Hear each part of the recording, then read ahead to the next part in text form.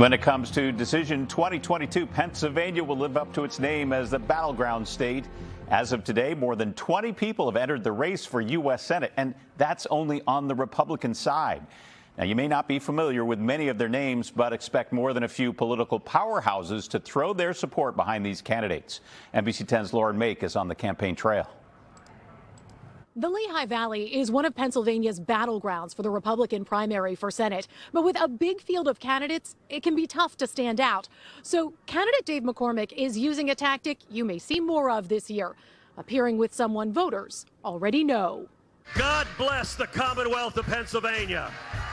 Republican Senator Ted Cruz with a stop in Pennsylvania, where he's courted voters before as a presidential candidate. Now he's stumping for someone else. Because I believe Dave McCormick will stand up to the forces that are trying to destroy jobs in Pennsylvania, that are trying to take away your freedoms in Pennsylvania. Dave McCormick is running to replace Senator Pat Toomey, who is not running for re-election. I grew up in Pennsylvania.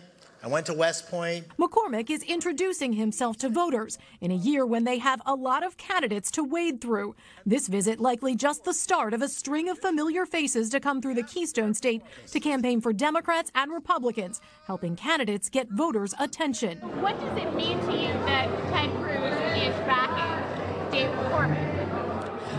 I think that's the reason why I came. I just wanted to hear more about his campaign. I'm just out to learn more about, what he is, because it's a crowded primary field.